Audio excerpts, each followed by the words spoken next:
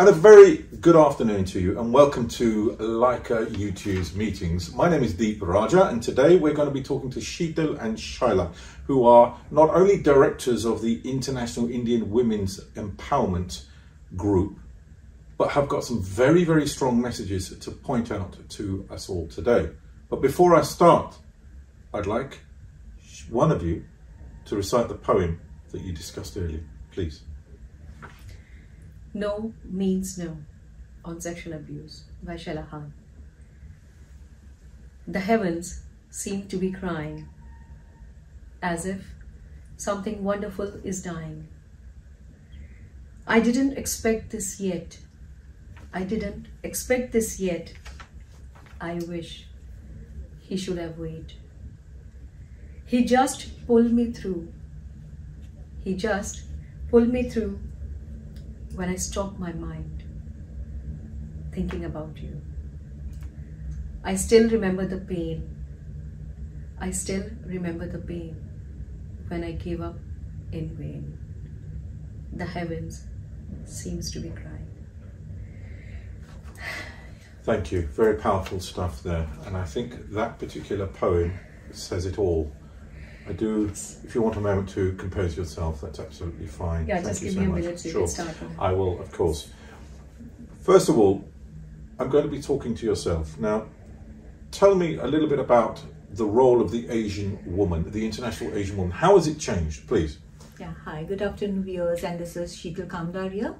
I come from India, Mumbai, and what he has asked me, I would start with my own personal experience, what I have been going through. In India, in Mumbai, I was a criminal solicitor, and believe me, being a criminal solicitor surrounded by all men is not an easy task at all. What they don't accept you as one of them coming and standing in front of them and practicing.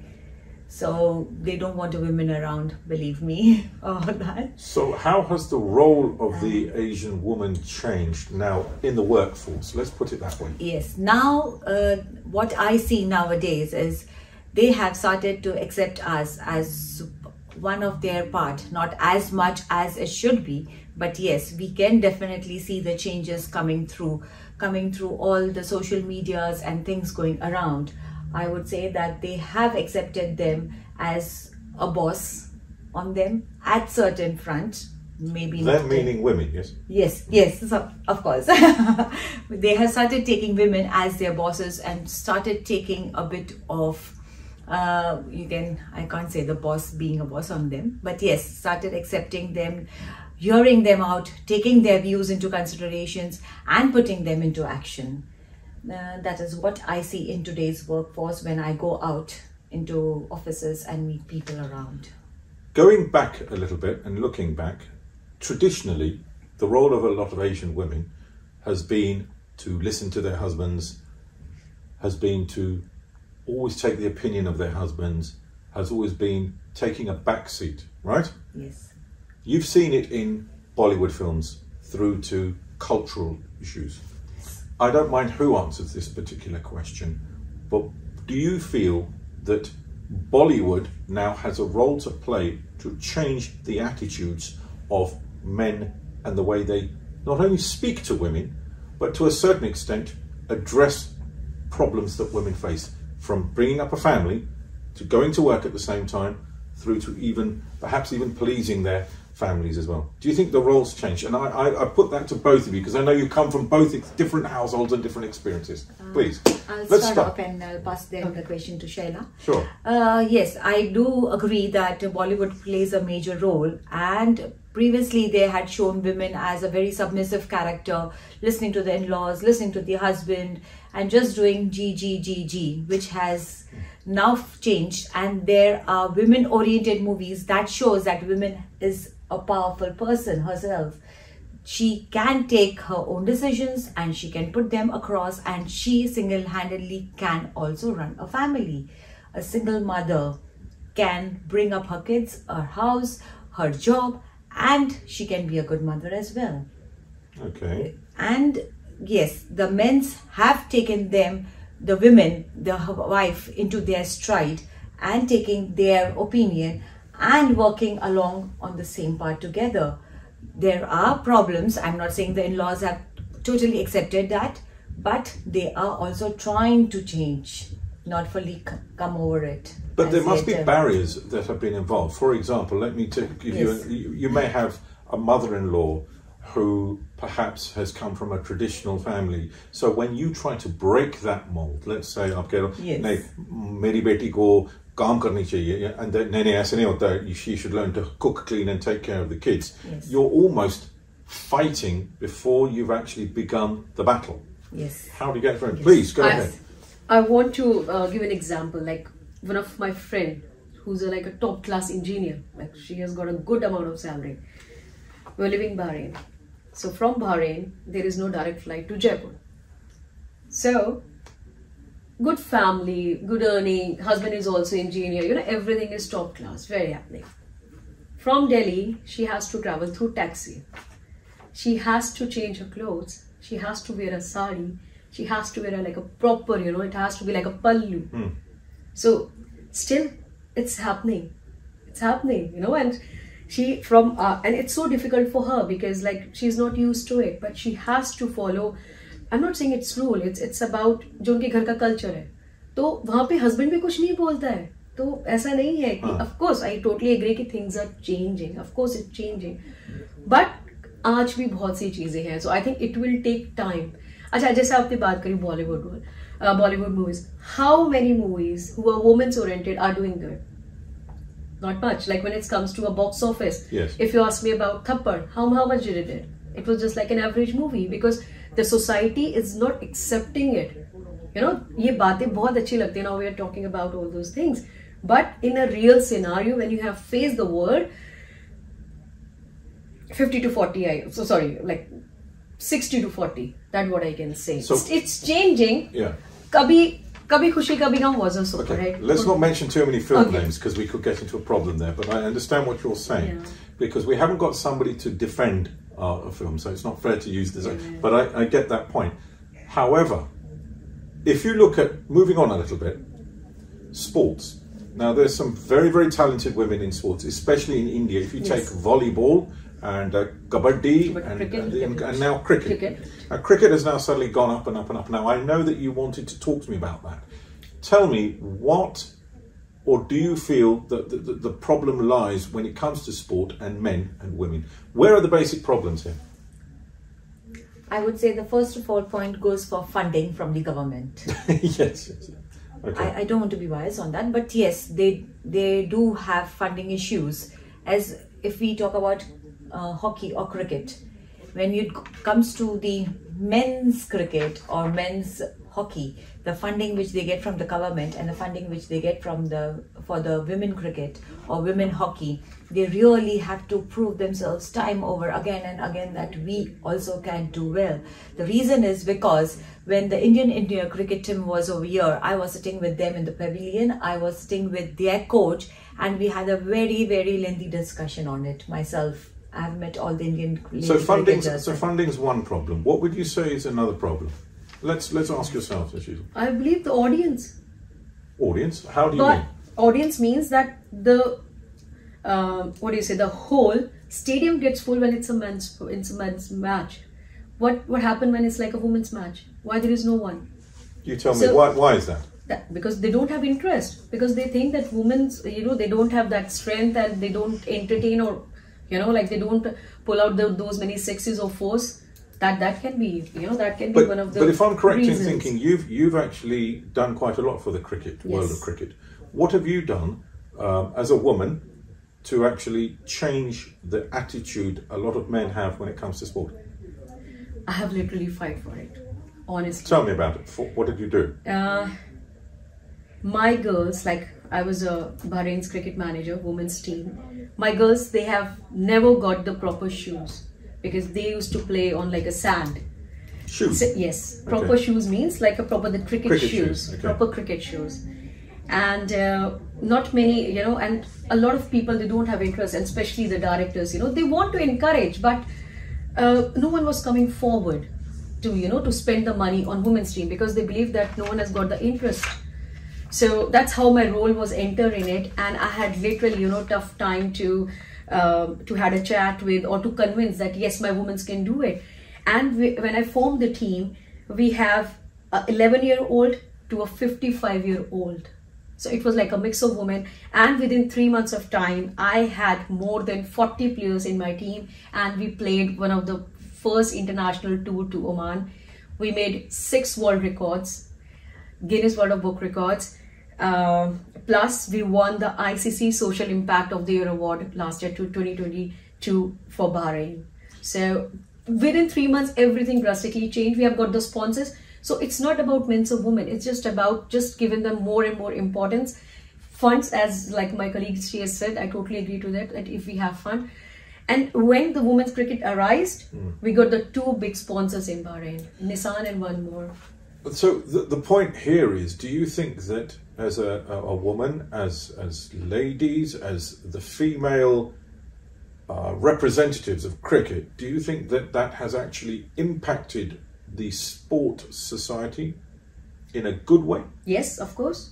So very lastly on the situation of cricket, do you think that you've sort of changed the way men, especially Asian men, perceive Asian women when it comes to sport? Yes, I totally agree to it, because it does make an impact. How? It's about the equal opportunities. When the women cricket rised, it created equal opportunities for the women too. Like they started the roles for the empowering, they have like special classes, and plus for the various courses like on coaching and all. So yes, I totally agree to this. Right. Moving on from cricket, because I think that's we've done cricket quite well. How do you feel? And I'll ask this to yourself. When it comes to the Asian or people in India, Pakistan, where the Asian culture does still seem to be steeped in a little bit of, some people call it sexism. Yes, women's role is this, men's role is this. But as time has gone on, there's more and more people fighting for it. For example, if the Prime Minister of India or the Prime Minister of Pakistan, they were both women at one point, Benazir Bhutto, Indira Gandhi, very strong, powerful women, yet nobody was able to change that. Can we not produce cultures where the culture and the modern day confuse together, and therefore a woman can still have or adopt the cultural traditions and yet be as independent as, say, our lovely lady here who's happily filming us, her career, yet have a whole family life? Can we not have that? Yes, we can definitely have that. Why not? When, like a mother, if I'm a mother, I get up in the morning, I do work, yes, but when I get up in the morning, my first duty is to cook, get the children ready, leave them to school. That time I'm a mother, that I'm doing my traditional role of a wife and a mother. And from there, when I move on to office, I play a role of a employee, a CEO or a director or anything, whatever you are at in your office. And when back from the office, again, switch your role over. When you go back home evening, you're taking care of your kids' studies, you're taking care of your in-laws who are ailing, maybe they need some special care, you take them to the hospital, you take them to their appointment. So there again, yes, but I'm going to stop you for a second, because you're talking about a lady living in London or the UK. I'm talking about in India. Okay. Can you still do that? Yes, because I will tell you of my own household while I go outside. My own sister-in-law, she is a very famous blogger in Mumbai. So in the morning, she does all these things and then she does her work. Then she comes back, again she goes and picks her kid from the school where all the help is getting. She's getting all the help, but she prefers to be her mother and play her duties. So she goes pick her kids, come back, take her to classes, come back, cook in the house because she stays in a joint family. So again, there are in-laws. So she takes care of my mother, she takes care of my father, and then she does her wife duties when her husband comes back home. So what, or how do you feel the International Women's Empowerment Group has helped move that along? I think they are getting influenced a bit with the Western culture, saying there where husband and wife are both in peril. Just because he's a husband, he cannot clean dishes or he cannot cook. No, he does equally as she does, because even she goes to the office. Yeah. Even she is one of the earning member of the family. So even she can cook, even he can cook, even she can clean vessels, he can do the same thing. So I think that Western is a bit influencing there, and they are going on their progress. I'm not saying that entire thing has changed. It will take a lot of time, but yes, step by step they are going there. Okay, moving on again, looking at careers, and I'll focus on yourself because we discussed this very briefly earlier on. Looking at careers, when a lady is a director, a boss, a person with a team under her who are perhaps mainly men, it's very hard, especially with Asian men, some Asian men, not all, to actually give orders and get them responded to. Do you find when in your career as a teacher with teams under you, it has been harder for you to get work done by men when you're giving out the order or the task as compared to, say, women? Of course it happened. Why? Because it happened recently with me, because a man of someone who has got a job for the last 20 years, and a woman like me, or anyone, like just a woman who comes just like for a month and who's started giving orders. So for his, it's like, what's going on? I can't take order from a woman. I can't have, it. Has that ever been told to you? Yes. What, a man has said to you, yes, you're a woman, I can't take an order? Yes, it happened with me. And, wow. I think there is a best part as a woman that we get the vibes, if it's positive or negative. From the first day itself, I knew that there is something going in his mind, and he started like some backbiting or I think it happened everywhere. After that, he has to lost his job, because I believe my directors was really understandable, and plus they knew my vision was very clear that what I'm going to do with my team, and at last then he has to lose his job. So that wasn't a good idea. No, obviously not, but that was a cultural thing, wasn't it? Yes, I think. Totally. Right, totally. So let me ask you this. Put it this way. A lot of women obviously bring up children, bring up sons. Somebody could say that if you bring up a son thinking in his mind that, a woman is here and a man is there, he is going to grow up like that. So some people could say it is actually the fault of a lady or a woman because she's bringing up her child or son to grow into a man that thinks, I am in charge, not you. So how would you feel if somebody blamed women for the way some men have turned out? I would say till now, because what our mothers were brought up, where they did not have so much exposure to the world outside, maybe somewhere down the line it was getting passed on from generation to generation. Maybe she did not have that thinking, but subconsciously when she used to teach the son, somewhere she used to say that, okay, you are the head, you have to run the family, you have to look after your wife. Maybe she's not earning, but you have to earn and run the whole entire family on your shoulder. But in today's time, the mom says, no, if the lady who's coming in, she's getting married, she looks upon you as a equal partner who helps her in everything she does, maybe from household, maybe from job, or taking any decision of the family, for the family. Right. So you should always take her into consideration when you are taking a decision. Make her sit, make her understand the situation, ask her opinion. Maybe you don't work on it. But, absolutely, but how far do you think that the Asian male and Asian society, even though we've seen it change, has actually accepted that? No. Actually, if you go into deep down into the houses and see, it isn't. It looks very good to hear. Quite a strong no there I got. Quite a strong anti-vibe there. which is telling me, personally, that we still have, or you still have in your organisation, a long way to go. Yes, we definitely. I would say forget about going back home in India. Here itself, I have seen in my own family, because I come from India. I'm from Indian origin. My in-laws are from African migrants. They are not ready to accept me as a woman who's working outside, or I can't have a very strong opinion. They never thought that I would give my opinion very strongly. They thought, okay, she'll listen to us, she'll be down, Should be bahu. down. Yeah, bahu style of thing. हम लोग उसको दबा के रखेंगे and she'll listen to us. And that did not work. Did that create friction? That did create frictions. But to that, I'll say that, okay, it took time, but then slowly and gradually we did work on it, and we are very good today. You were going to say something too. Very interesting point. I just want to add one point. इसमें problem पता है क्या है? इसमें problem है house helps. जो India में जो house help जो मिलती है ये एशियन कल्चर में, तो उससे एक तो माँ तो है ही, प्लस जो हाउस हेल्प मिलती है, माँ पानी चाहिए, अच्छा तू दे दे.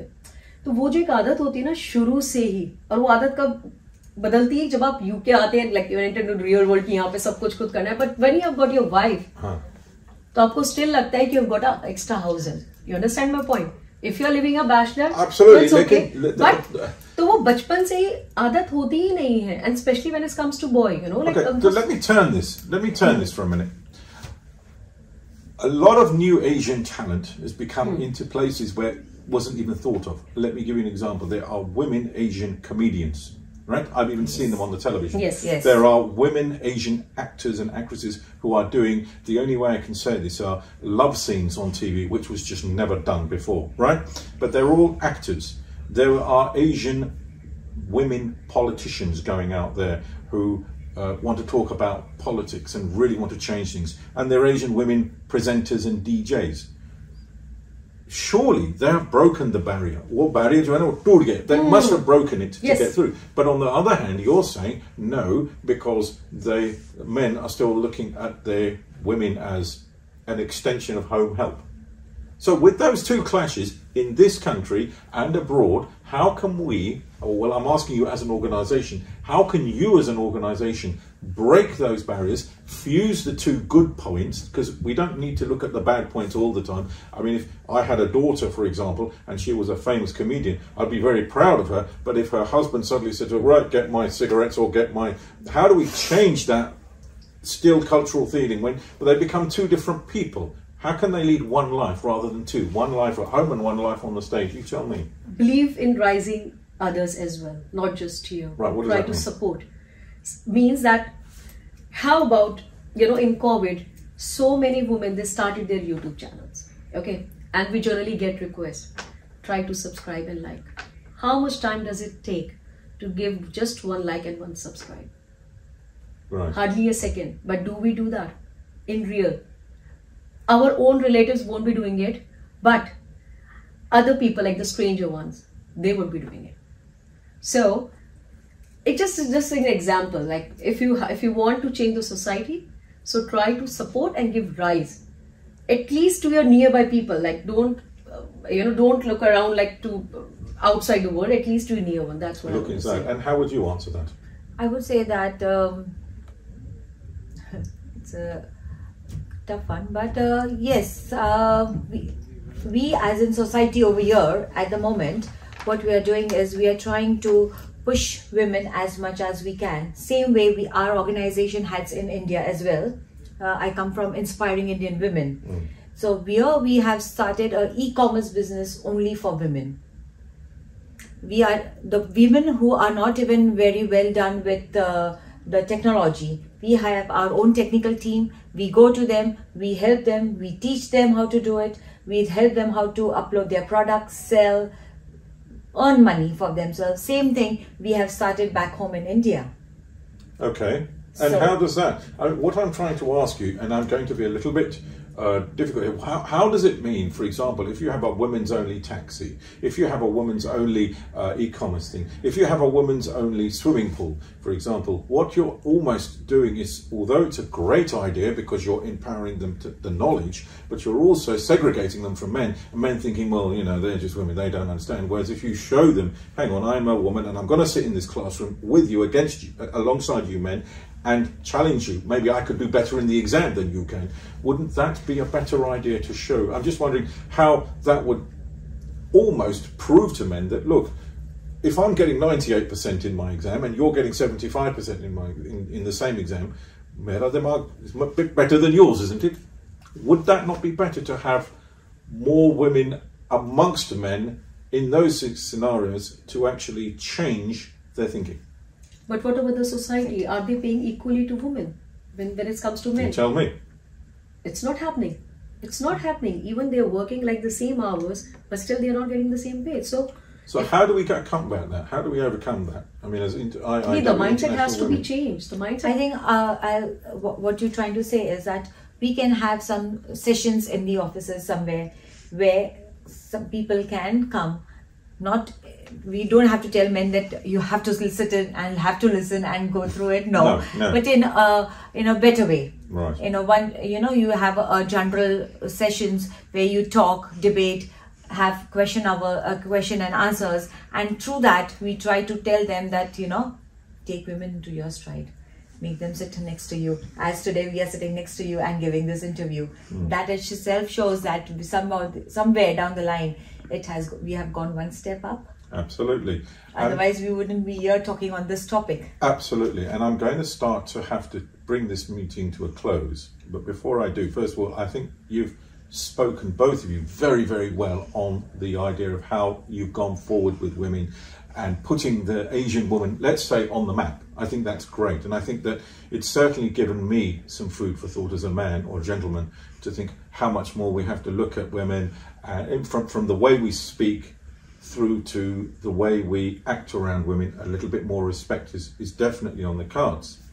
But obviously at Lyca and Lyca Gold, we have a little tradition here of asking you your favourite song that we can play, and what would it be? Both of you, I want one track that we would play to make it. And if you're going to say "Ye dunya agar mil bhi jaye to kya hai," I'm moving.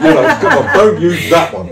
I would say the Mardani song. Mardani song, okay. That shows I have got my own like a family song which we usually sing together. I've got my 3 kids. 4th one is my husband, so I've got 4 kids. I see a roar of laughter in the background. Long drive. So we do this one. Zindagi milke bitaenge, nare hil gaake sunaenge. Okay. So this one is for the audience. I don't usually allow singing on my interviews, but as you're a poet, I think we can let that one go. Directors, both of you of IIW, International Institute of Inspiring Women. That's it. I can only thank you for coming on and really making a difference, hopefully, to all the viewers who are out there who are going to actually think, hopefully, a lot more about how they speak to women, how their positions are when they are speaking to women in society, and hopefully your work will continue to inspire them. Thank you both for coming on to Lyca, and I wish you all the very much and best of success. Thank you for having us. Thank you so much. Very welcome. Bye-bye.